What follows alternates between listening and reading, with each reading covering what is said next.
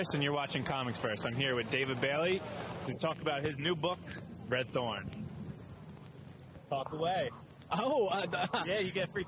Pitch it. Excellent. I'm learning things today. Red Thorn's a new ongoing series from Vertigo, set in modern-day Glasgow, exploring the weirder edges of Scottish mythology. Some stuff that you might have heard of, some stuff that you definitely haven't heard of, and we found gaps in the lore and fables that we really wanted to tell stories about. It's a story about Isla, an American girl with Scottish heritage who's got incredible powers, and she comes to Glasgow to find out what happened to her sister who disappeared decades ago. And it's about Thorn, an ancient pagan Scottish god who's been trapped beneath the earth for 1,600 years. Now, we talked about it a little bit before we actually started recording about the geographical nature of you covering Scotland, because it's your homeland. Talk a little bit about that. How much did that inspire the way you scripted the settings and everything?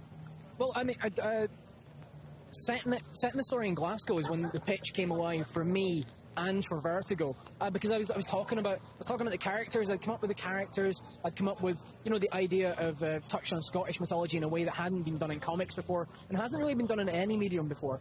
But as soon as we set it in Glasgow, it was a couple of years ago when I started putting the pitch together. It was round about the time of the Scottish independence referendum, and like everyone just seemed to be talking about Scotland. There was a chance it was going to become the newest country in the world. The new Doctor Who was Scottish. Everyone was talking about Scotland. And I was like, right, we need to capture some of this in a bottle. And for me, I'm biased, but I think Glasgow's the sexiest country in the world.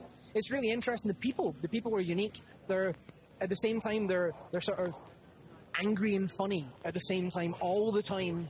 And it's sort of unsettling for tourists sometimes. But I really wanted to capture that and give those characteristics as gifts to different characters in the cast. And I feel like that's what we've accomplished.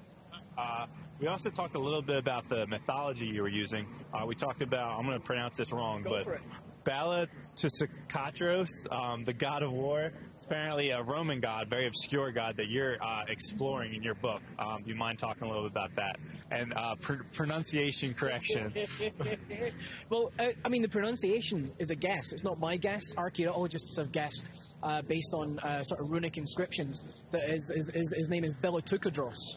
And I'm glad I pronounced it correctly. So he's a Roman god, and he was worshipped. All we really know about him was he was worshipped by sort of working class Roman soldiers, around about the sort of 400 to 600 AD mark. And we found shrines that, I haven't found anything, but archaeologists have found shrines and sort of pieced together bits, all they know about him.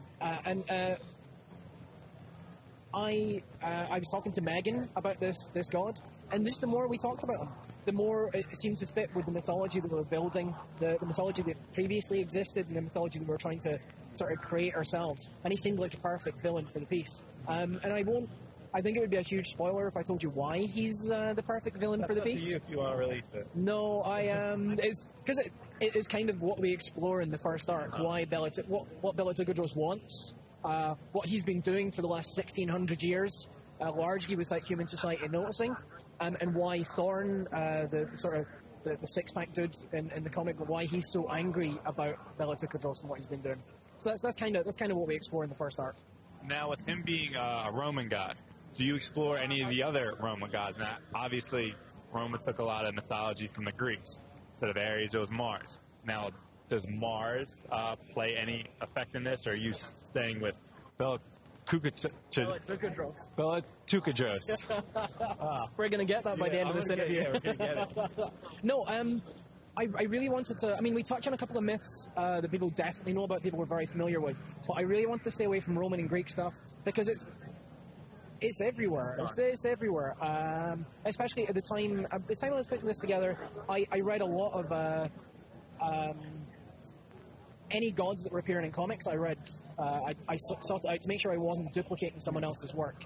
I reread. There was a comic called Slain, 2000 AD comic by Pat Mills and Simon Bisley, and it does loads of Irish mythology. And of course, there's a huge crossover between Scots and Irish mythology. So I didn't want to duplicate that. I read a lot of the Wonder Woman stuff that explores, sort of classical mythology, and I really wanted to make sure I was looking at new stuff, talking about new stuff, and gods that we hadn't necessarily read about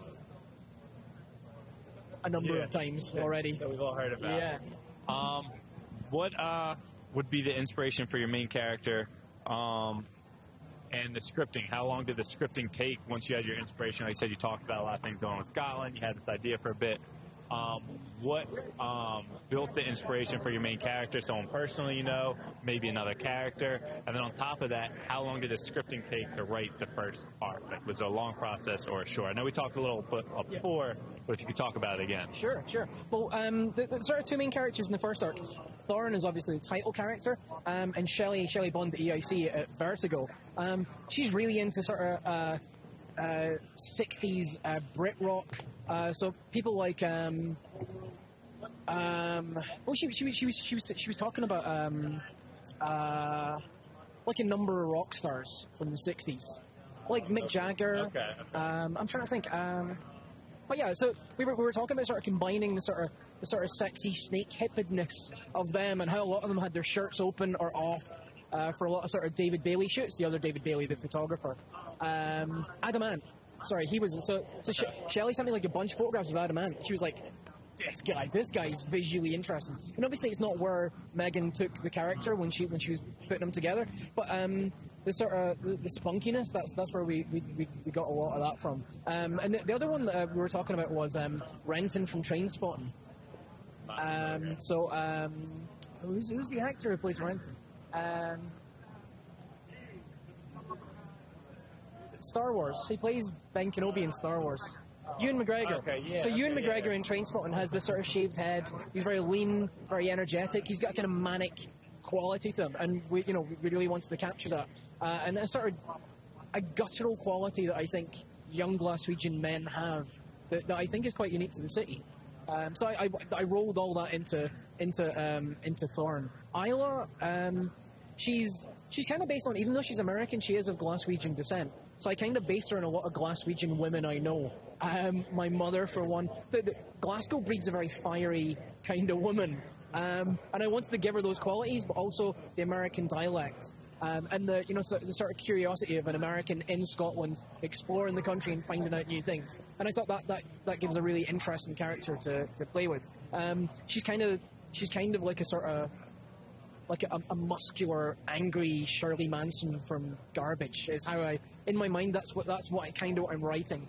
In terms of process and how long it takes to write, well, I pitched it a couple of years ago, and we worked on the first arc for a while. And as soon as Meghan came on board, it all kind of began to coalesce and really firm up. And that, in terms of how long it takes to write a script, my first draft is sort of around a week of every issue. But the first 3 issues we worked on for a few months, just nailing it down, making sure it was tight as a drum, and it really did all the things that we wanted and thought it should do. As far as now, when you're writing your script for each issue, does it generally take you a month, a little longer than that, or does it kind of depend on issue to issue? Well, it does depend issue to issue. I just finished issue 7, which is a guest artist issue, and I'm afraid I'm not allowed to say who's drawn it, but it's someone incredible. And because Meghan and I have kind of developed a shorthand now, so I kind of know the imagery that she's going to explore, and I can kind of request things using, by my word choice. Whereas now I'm working with someone else for a single issue. I don't have that shorthand, so it's taken a little while longer to make sure that I'm making sense, because when you're working with someone, you end up, communicating in grunts sometimes. Yeah. So yeah, the script's a lot longer, a lot meatier. But as soon as the pages come back in, hopefully we can have a bit of a conversation about that, a bit back and forth, and make sure that he's happy drawing what he's drawn, and he's excited about drawing it, because that's another important thing. Now, Meghan Hetrick, she does your inks and pencils, you said. Who else is on the team helping you create this book, like your colors and everything else? Well, it's actually great, because Meghan and myself are quite new. Meghan's done, she did bodies for Vertigo. She did Joker's Daughter. Okay. Myself, this is like I've done a lot of stuff for 2000 AD, but this is kind of my big US debut. So because we're quite new, it's really cool that we're working with two stone cold industry legends, Steve Oliff and Todd Klein. So Steve Oliff coloured Akira, the US versions of Akira. He practically invented computer colouring, and Todd Klein has more lettering awards than anyone else in the universe. So they're kind of our bedrock. You know, they know I guess last question I like to ask all creators their advice for anyone coming up in the business. What is your advice for any new writers coming up? What advice would you give them about becoming a comic writer, or even like your own experiences getting to where you are now? Well, I came up through self-publishing in the UK because there was a bit of a market contraction. There aren't a lot of publishers in the UK at the moment. And I knew that 2000 AD was my first goal. I really wanted to work for 2000 AD. But you know, there are 20,000 people trying to work. There are 20,000 people here trying to get work in comics. So self-publish, write and draw something yourself. Like, if you're a writer, actually try and learn how to draw. Do stick figure comics if you have to. Then team up with someone. You learn so much from just putting together a story, finishing a story, printing a story, if necessary, folding it and stapling it yourself, giving it to someone. That's a huge learning process, and that's the bedrock of a lot of the craft. Awesome. Thank you very much for letting us talk to you. Thank you. I'm Chris, and I'm signing out for ComicsVerse. You can find us on Twitter, Tumblr, Facebook, every social media app there is. We're somewhere out there, so you'll find us. Where can we find you and the rest of your work, Brian? I'm at davidbaillie.net. No, you're fine, don't worry. Hi, I'm Brian K. Vaughan. You can find me at davidbaillie.net. I'm David Baillie on Twitter. I'm on Facebook. If you search for David Baillie, I'm sure that's me as well. So, thank you. Thank you. Have a good night.